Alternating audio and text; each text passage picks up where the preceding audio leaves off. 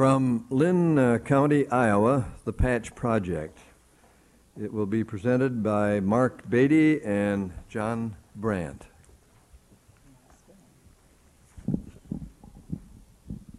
Mark and I are honored to be here this morning to talk about the Linn County Decategorization Project. Mark is with the state government, the area administrator for the Iowa Department of Human Services, and I'm with Linn County Human Resources Management. So it is an example of a state and county cooperative project. Decategorization is a unique initiative in Iowa in that it creates a child welfare fund. And as the name decategorization implies, it is an attempt to move away from categorical funding sources to create a child welfare fund that can provide funding and make services more tailored to the needs of the families and to be more responsive. The participating members in the decategorization initiative statewide are the Department of Human Services, the court system, and county government. In Cedar Rapids, we have expanded it to include the United Way. As you look at decategorization, it is a funding concept. As we implemented decategorization in Linn County, we wanted to focus on prevention, early intervention, and diversion. We wanted to change service delivery and practice. So we linked with the University of Iowa School of Social Work. They were involved with a transfer of technology project from the United Kingdom called the Patch Project. And patch in the United Kingdom means neighborhood. But it's not just a geographic area, it's neighborhood involvement, its strengths, its weaknesses, its informal networks, and it's to target services into an area of greatest need. Another part of the Patch Project that came from the United Kingdom was the Patch Team. And in Cedar Rapids, we've looked at a network of 28 agencies that are part of our Family Resource Development Association. These organizations represent public and private organizations. They provide human services, health, and education, and we're hopeful we can include workforce development. The team meets with a family, assesses its strengths and weaknesses. We involve the informal resources. The families are an integral part. We integrate services rather than just having services co-located at a family resource center site. We tailor the services to the needs of the family with the ultimate goal being family self-sufficiency. So the components of the Patch Project are flexible funding through decategorization, a neighborhood focus with strengths and weaknesses, and then the Patch Team, which is a partnership community social work services integration. Now, if you look at our project from 4 perspectives, beginning with novelty, Patch is unique in that it is neighborhood-based. Services are taken into the neighborhood. It is a developmental process. It responds to the needs of the neighborhood. It is not a cookie-cutter orientation. It's a linkage of public and private organizations that focus on health, human services, education, and we're hopeful workforce development. We incorporate the community as a resource and the family as an integral part of the process. In terms of effectiveness, the federal grant that the University of Iowa School of Social Work had addressed the concept of building a team. This is sort of unique in human services, where you bring together staff from various agencies who are accustomed to provide their specific service, having them work together in a holistic approach. In addition to having them look at the broader needs of the services that they provide, it's also incorporating neighborhood involvement and family participation and focusing on strengths rather than deficits. The Patch Team process has been very successful, and we look to use this process as we focus on certain areas. We want to look at child abuse and neglect with a linkage with domestic violence. We want to focus on out-of-home placements. We want to look at income maintenance reapplications. We want to look at the number of referrals that remain informal and out of the child welfare system. And we want to focus on neighborhood and community participation, which again is somewhat unique in human services. We are data-driven. We continue to work with the the University of Iowa School of Social Work. They assist us in developing indicators, data collection strategies, and analysis. We also use geomapping, which has been very helpful as we look at the neighborhoods where we can determine what are the strengths, what are the weaknesses. It gives us baseline data. We can look at our intervention, and then down the road we can determine what our impact has been. In terms of significance, Iowa changed its legislative focus last year for child abuse and neglect from an intervention strategy to an assessment strategy. 2 of the assessors are linked with the Patch Team, so we integrate family support, family social work, services integration with child abuse and neglect, and as I said, we want to link with domestic violence. The project has been involved in case studies with the Kennedy School of Government, the Center for the Study of Social Policy, and the American Humane Association. We are participating this weekend in a televideo conference, the Casey Foundation Family Resiliency Project. We also are one of the 4 demonstration sites for the Clark Foundation Family Partnerships for the Protection of Children. In terms of replication, this project started in the Patch area in Brownstone, which is our area of greatest need. We look to replicate that in all of our sites, which would be 4 urban and 1 rural. As DCAT has gone statewide beyond just the urban counties in Iowa, community social work and patch has been an integral part of that transition. As we look at replicating this activity, we want to continue to work with the University of Iowa School of Social Work and the National Resource Center for Family-Centered Practice. Our linkage with this organization has been very helpful in that it has assisted us in seeing the relationship between theory, practice, and research.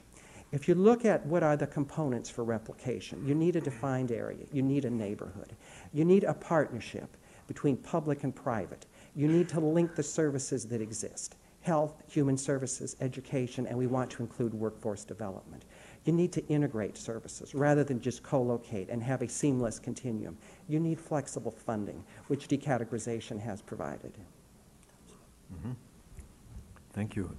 First question, Dot, followed by David, followed by Jack. You mentioned in your application that the patch project had been imported to both your area and one in Pennsylvania, about which I don't really know anything. I'm aware that several other states have recently taken steps in decentralization of child protective services programs. Both Kentucky and Florida, where I've lived recently, have done that. Are you familiar enough with any of those programs to be able to define the differences between, and there may be other states as well? Well, Louisville, Kentucky, and Jacksonville, Yes, Florida are yes. several of the sites that were ones involved with Clark. yes. Vermont, in '94, we had a wing spread conference on patch. Vermont, from that time, this November, is moving forward with what they're calling the Vermont Patch Conference.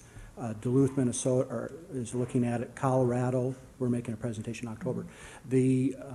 Whatever the differences are, I think the point we'd like to uplift is that it's not a cookie cutter approach. It enables the flexibility to tailor the response at the local level. We believe that we're probably more developed in terms of integrating and bringing it to scale at the community level. You predated Louisville and Jacksonville, do you know? Or? In terms of our patch model, yes. Okay. Yes. David? Your presentation spoke to why it's more effective at the governmental level. Can you address why it's more effective at the family level? What results do you have? How effective has it been in terms of the families you're dealing with? Well, to begin with, what we'd like to uplift here is it brings families and neighborhoods back into the process of governing their own lives in very important parts of their lives, the safety of their children, jobs, et cetera, et cetera. Families have been interviewed. They're very supportive. Neighborhoods have been interviewed. They're very supportive. They started out very skeptical. Is there, in community policing, one often sees data that is attached to that. You can see crime rates. Do you have any analogous way to measure the effectiveness of the program in terms of the families you're dealing with? Our first stage of evaluation was process, getting it on the ground and moving into it. Our second stage that we're trying to integrate with other initiatives in the community is to go exactly after those type of qualitative and quantitative assessments. And those assessments are not in yet? No. It'd be anecdotal at this time. Jack, followed by Dick. Oh, that was his question. Dick, and then Margot. Well, I think I have some of the same concerns. There are other programs that pull these resources together. And in addition, how do you really know whether the program is being effective or not? Is there any objective way of knowing whether you're accomplishing anything with the program other than, as you indicate, greater participation and involvement on the part of the people? But how do you answer those criticisms?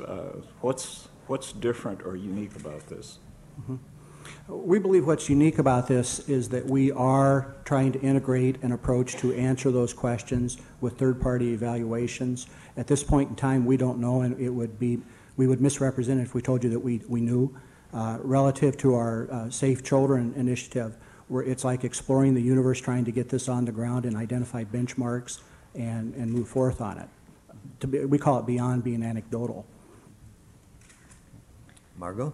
My question has to do with how you decide or what the process is in determining which neighborhood you'll go into, which kind of, how you decide which services will be provided and by whom and that kind of thing. As we started out on this, we started top down at the community level. And what we're trying to do now is, as we replicate this and introduce the patch approach into other quadrants of the city, is to start with the families and the neighborhoods first and bring them into the process and have the dialogue.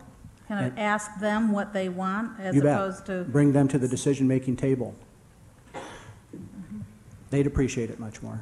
yeah. Any last question? Not? Max, did you have a question? Would you just, to replicate this, the management of it is going to be very, very difficult. And would you just comment on the management aspect of it as you see the ability? I mean, if you're looking at it, then you've got a hierarchy that works. But what if you have to start delegating that to someone else? Because it's a very complex thing Yes. to make work. Yes. Starting out, we wound up not on many people's short dance card. It is a difficult process, but what we find is, and again, if you invest in people, the jockeys, we have jockeys on the local level working on the interacting with the families. So we're trying to put some meat to the bone of empowerment